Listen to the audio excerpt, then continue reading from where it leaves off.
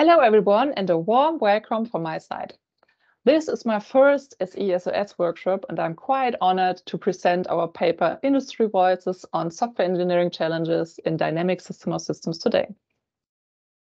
First of all, I will give you an overview what you can expect from the next 12 minutes.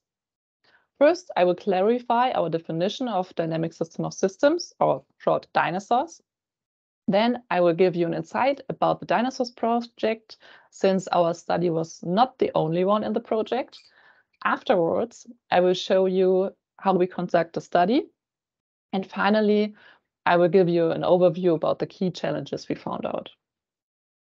First of all, let me introduce myself. My name is Jana Heinrich. I'm 26 years old.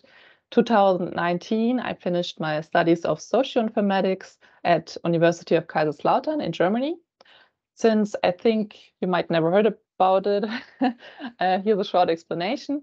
Socioinformatics is a degree program in computer science focusing on investigation of the impact of digitalization on the society, including also ethic, economical, and legal aspects besides software engineering. Since I finished my studies, I work as systems engineer and researcher at Fraunhofer ISE, and my focus of research lies, of course, on system of systems engineering on the one hand, and on the other hand, I just started research on quality models in the context of Industry 4.0 as a part of my PhD. So let's start with the definition. Since I think this is an SoS conference, I don't have to go into detail what system of systems are, but why and how distinguish we DynaSoS from SoS? First of all, why DynaSoS? In order to meet today's goals like sustainability, the engineering scope has to be extended, and also socio-technical systems must be considered in their ecological context. The emergent dependencies and feedback loops result in enormous complexity.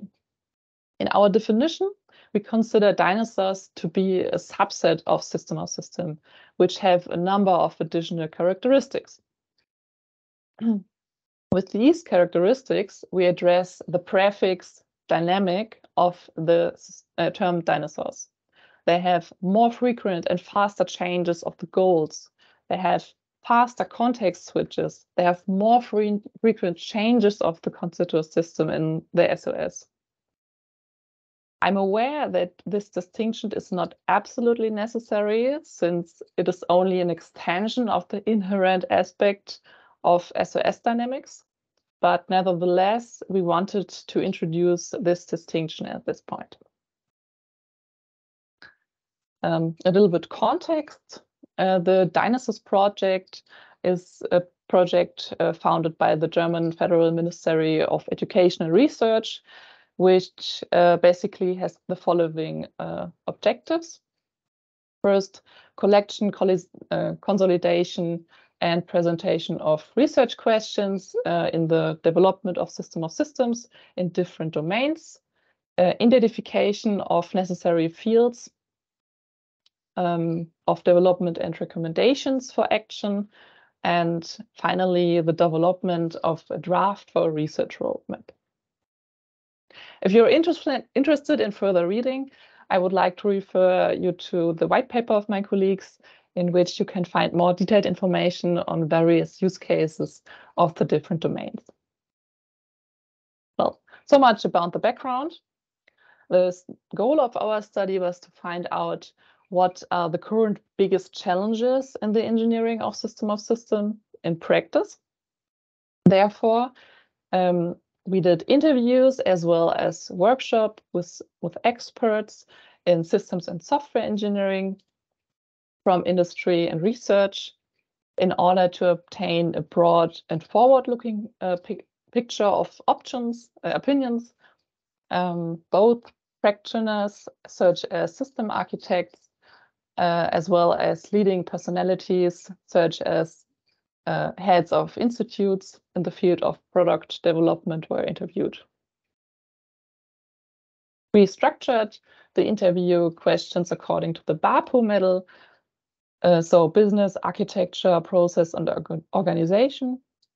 as these four perspectives are directly related and should therefore be considered together. Subsequently, we conducted a workshop with the task to prioritize the challenges, on the one hand, according to its importance for the realization of dinosaurs, and on the other hand, how big the importance of the research of the challenge is, since we are a research institute. Well, this leads us to the results of our interviews. I would like to note again that this is just the feedback we received of the 18 German interviews, German experts, and we do not claim to be complete, but we are happy if we can encourage some discussion and, well, let's see what's happening. So, the first challenge will probably not really surprise you. We must manage exploding system complexity. There are more stakeholders involved, higher levels of connectivity, more changes in context, more frequent changes in goals, and so on and so on. Considered system enter the SoS and exit again, which simply is resulting in an extremely high complexity. Which brings us to the next challenge. We need to bring the engineering to runtime. A new aspect is also that there are system changes during system use. This did not exist like this before. The classical engineering focuses on the development phase, but with dinosaurs, this is no longer appropriate. The systems engineering and software engineering must be brought into the runtime and has to be meshed with the development time.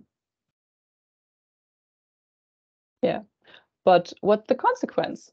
If we have to continue to engineer every single system, not at development time, but also at runtime, the classical document-based systems engineering will no longer be sufficient because they are simply too slow. By the time we engineers have engineered the adaptation to the system, the dinosaurs has probably already evolved again. Accordingly, we need a step-by-step automation of systems and software engineering activities.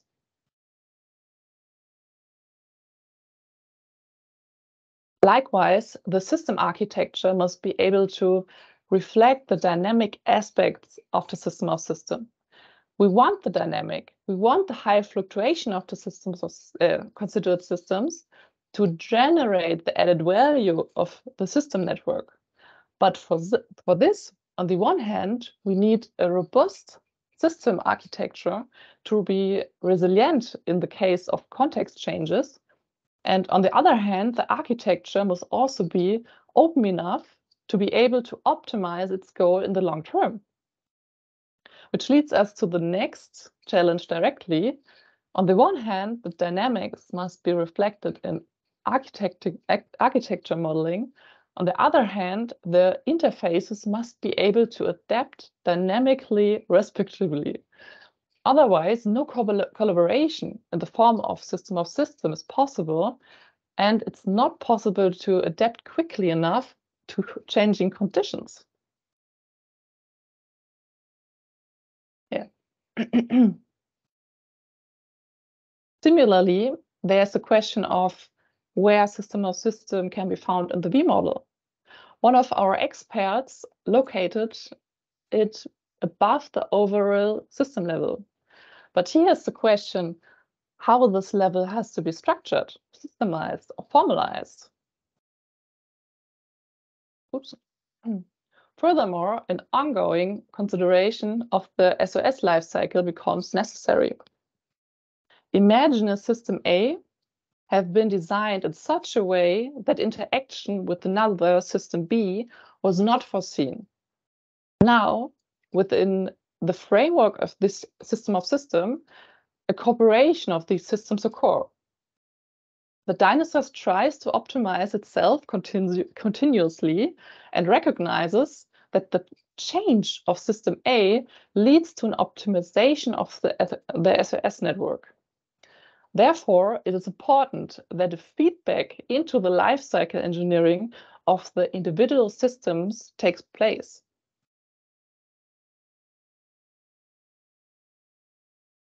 In order to enable the exchange between the systems, they must also be self-describing.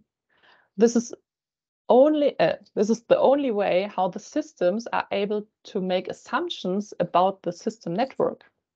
For this purpose, the system must be capable of recording, processing, and condensing information. In order to optimize themselves, constituent systems contribute their capabilities optimally into the network. For this, the system themselves must also be able to adapt themselves.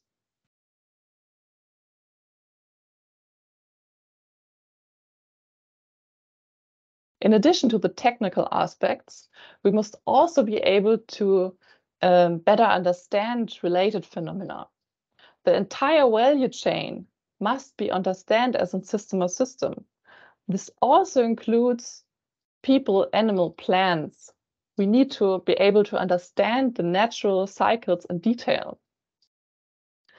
Since the added value of dinosaurs is generated from the emergent effect mastering, it is considered as a central challenge in the development of future dinosaurs. This leads us to the question of how we can model emergence in such a way that undesired effects can be excluded and desired effects can be guaranteed. Furthermore, the question of how emergence can contribute to the fulfillment of sustainability should be addressed. Well, finally, this leads us to the final challenge of how sustainability can be implemented in the context of system of systems.